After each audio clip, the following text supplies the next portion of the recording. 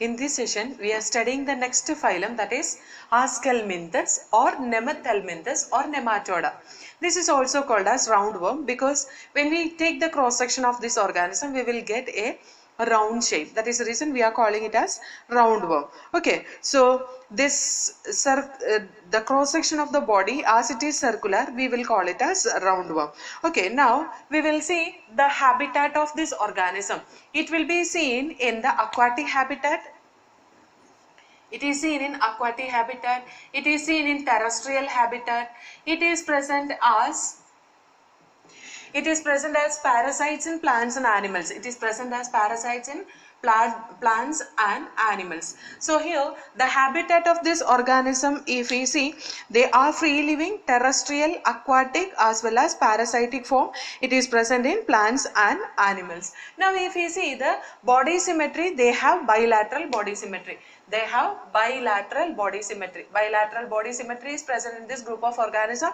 Body organization, if we see from this group of organism, we can see they have organ system level of body organization. Organ system level of body organization.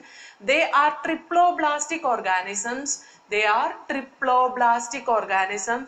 They have both ectoderm, they have all ectoderm, endoderm and mesoderm layer. And they are pseudocoelomate. They are pseudocoelomate. They are pseudocoelomate. We can see there the coelom, it is covered by blastocele, or coelom, it is formed inside the blastocele. Blastocele ആണ് coelomനെ cover ചെയ്ത് കാണുന്നത്. സാധാരണ coelomനെ cover ചെയ്ത് കാണുന്നത് എന്താണ്? mesoderm ആണ് അല്ലേ? Here it is covered by blastocele. And we can see the digestive system of this group of organism. It has a well developed mouth, pharynx as well as the alimentary canal like intestine and anus. Okay, so here the digestive system, it consists of mouth, pharynx, intestine and anus. It undergo extracellular digestion. It undergo extracellular digestion because they have digestive glands and they will secrete the enzyme for the digestion of the food particles, and it will undergo digestion outside the cell. Okay, so it will undergo extracellular digestion. And respiratory system, it is through the body surface. The cutaneous type of respiration, it is present in this group of organism. Respiration is through the body surface. Here, circulatory system, when we see there is no circulatory system present in this group of organism, or we can say the circulatory system is underdeveloped. Circulatory system is underdeveloped. And the excretory system of this organism, they have an excretory system which consists of protonephridia. This protonephridia, they have an H-shaped cells called as rannet cells. Okay, so they have H-shaped cells called as rannet cell. Rannet cell in the bhagaitana kanana protonephridia bhagaitana underdeveloped nephridia, in that the special cell which is called as rannet cells, and their excretory waste is ammonia. They excrete the waste in the form of ammonia. Excretory waste is ammonia. Body skeleton, if we see their body skeleton, it is hydroskeleton, that is the fluid which is filled inside the pseudocoelom. So here the body skeleton, it is hydroskeleton. Now the nervous system, it consists of circumpharyngeal ring as brain. അവർക്ക് നമ്മുടെ ഇതിനെ Platyhelminthes-നേക്കാൾ കുറച്ചും കൂടെ developed ആയിട്ടുള്ള nervous system ആണ്. They have circumpharyngeal ring like brain. Brain പോലത്തെ ഒരു structure കൂടെ ഉണ്ട്. Circumpharyngeal ring is present in this. And they have some sense organ.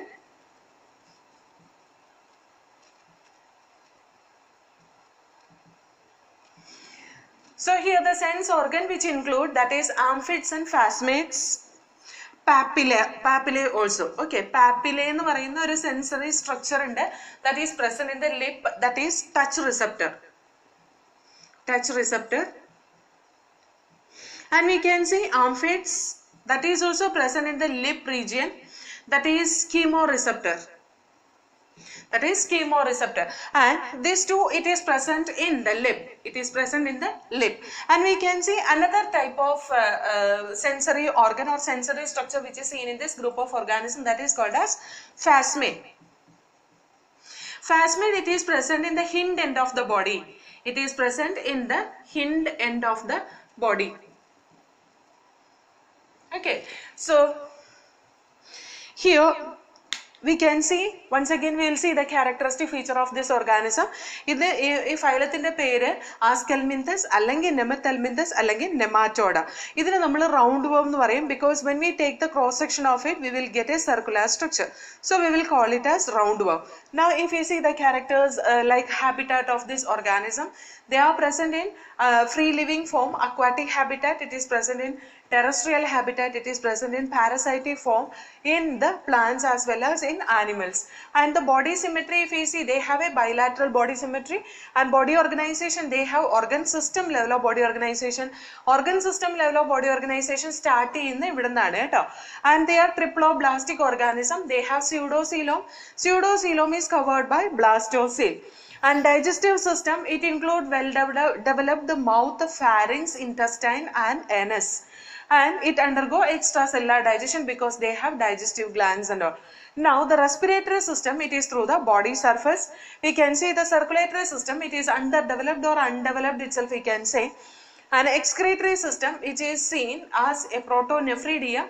It consists of special H-shaped cells called as Vannet cell, and the excretory waste is ammonia. Body skeleton, it is hydroskeleton, that is the fluid filled cavity that is seen in the pseudocoelom. Pseudocoelom fluid നിറഞ്ഞിരിക്കുന്നതാണ് അതിന് stability കൊടുക്കുന്നത് കേട്ടോ.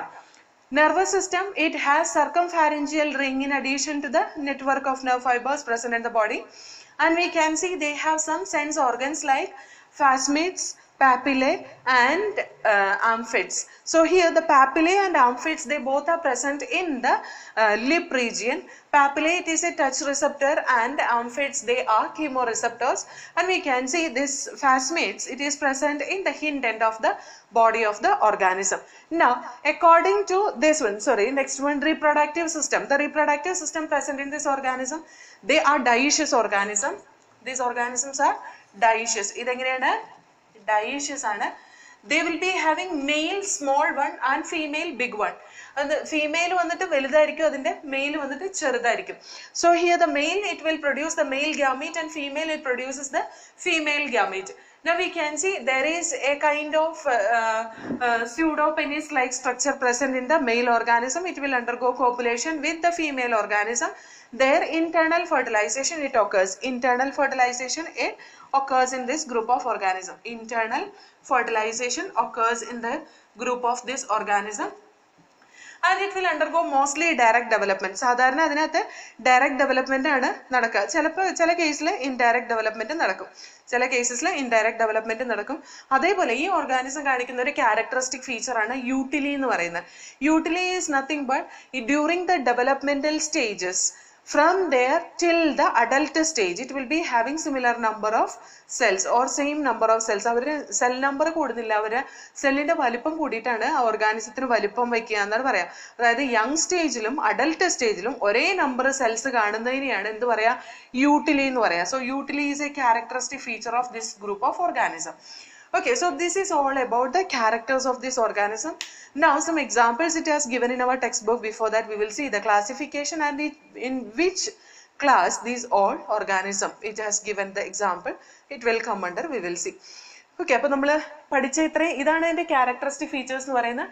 ആസ്കെൽമിന്തസിന്റെ habitat ഇതാണ്, bilateral symmetry ആണ്, organ system level of body organisation triploblastic സ്യൂഡോസീലോമാണ്, അതുപോലെ തന്നെ digestive system mouth of ഹാരിങ്സ് intestine Anas ഒക്കെ ഉള്ള ഒരു കംപ്ലീറ്റ് ഡൈജസ്റ്റീവ് സിസ്റ്റം ആണ്. ഇവിടെ നിന്നാണ് നമുക്ക് ട്യൂബിത്തിനെ ട്യൂബ് ബോഡി പ്ലാൻ സ്റ്റാർട്ട് ചെയ്യുന്നത് കേട്ടോ. ട്യൂബിത്തിനെ tube body plan.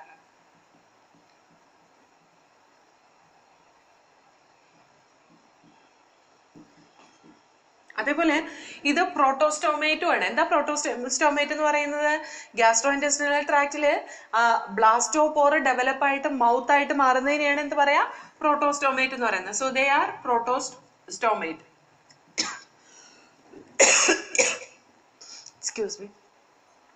Respiratory system, it is through the body surface. Circulatory system, it is undeveloped or underdeveloped. Excretory system, it is through ranate cell.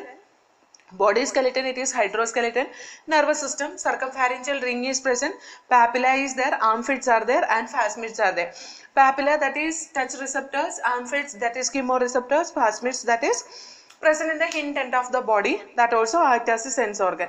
Reproductive system, dioecious organism, male and female, entirely different. Male vannittu cherudum, female validhu aayirikkum. It undergo internal fertilization development. Mostly it will undergo direct development.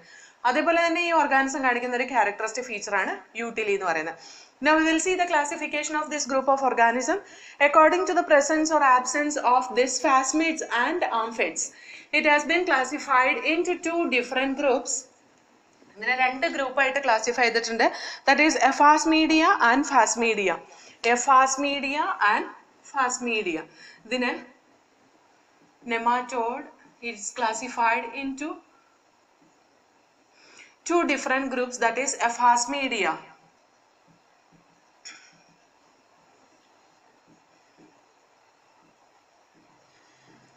Phasmidia il vanditte amphids aayirikkum prominent aayittulla. Phasmids, it will be highly reduced. So amphids prominent,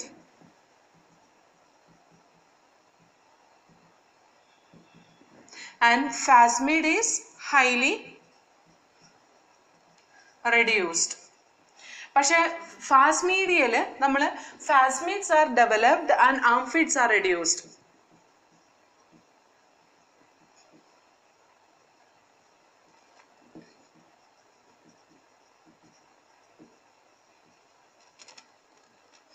Now example for this both the group we will see. See here, this amphids, it include Trichuris and Trichinella. Trichuris and Trichinella. Trichinella, Trichuris. ഈ രണ്ട് worms ആണ് എന്തിൽ വരുന്നത്? ഫാസ്മീഡിയയിൽ വരുന്നത്. Trichuris is also called as whipworm. ഇതിന് നമ്മൾ പറയുന്ന പേരാണ് whipworm. ഇതിന് പറയുന്ന പേരാണ് Trichina worm. Okay. So here example for this one is Trichinella and Trichuris. Trichinella, it is also called as Trichina worm. Trichuris, it is also called as whipworm. അതേപോലെ ഫാസ്മീഡിയ, ആംഫിഡ്സ് reduce ആയിട്ട് ഫാസ്മിഡ്സ് കൂടുതൽ കാണുന്ന ഓർഗാനിസത്തിന് നമ്മൾ ഫാസ്മീഡിയ എന്ന് പറയുന്നത്. Now you see some example it has given in our textbook, that is Ascaris or roundworm. That is an example for this. Ascaris എന്ന് പറയുന്ന വേറൊരു പേരെന്താണ്? Roundworm. Then the next one, it is Wuchereria. Wuchereria is also called as filarial worm. And we can see Encyclostoma. ഇതൊരിക്കലും ചോദിച്ച question ആണ് കേട്ടോ. Encyclostoma is also called as hookworm. അത് ഞാനിവിടെ എഴുതിയിട്ടുണ്ട്, അതുകൊണ്ടാണ് ഞാൻ അതിന്റെ ബ്രാക്കറ്റിൽ Ascaris എന്താണ്, Wuchereria എന്താണ്, Encyclostoma എന്താണെന്ന് എഴുതാത്ത. Ascaris, it is roundworm, Wuchereria filarial worm, and Encyclostoma, it is the hookworm. And we can see another group of organism present in it, that is Loa, that is eyeworm. ഐസിൽ ഉണ്ടാകുന്ന, ഐസിൽ ഒരു infection കൊടുക്കുന്ന ഒരു worm ആണ് ലോവ എന്ന് പറയുന്ന organism. Okay, that also comes under Phasmidia. So once again we'll see the classification of this according to the presence of this sensory receptors. That is amphids, if it is present prominently in organism, that is called as Phasmidia. If Phasmid are present, that is called as Phasmidia. Amphids example ആണ്, amphids ഉള്ള ഓർഗാനിസത്തിന് example ആണ് ട്രിച്ചിനെല്ലയും അതുപോലെ തന്നെ ട്രിച്ചൂറിസും. Trichinella, it is also called as ട്രിച്ചിന worm. ട്രിച്ചൂറിസ്, it is also called as whipworm. And ഫാസ്മീഡിയയ്ക്ക് example ആണ് Ascaris. Ascaris is roundworm. Wuchereria, that is filarial worm. Encyclostoma, that is hookworm. And Loa, that is the eyeworm. Okay, so this is all about the phylum Aschelminthes. Aschelminthes phylum ഇത്രയേ ഉള്ളൂ. So these are the characteristic features and its classification we need to study. അത് അടുത്ത phylum നമുക്ക് പഠിക്കാനുള്ള the phylum Annelid, that we will study in the next session. Okay.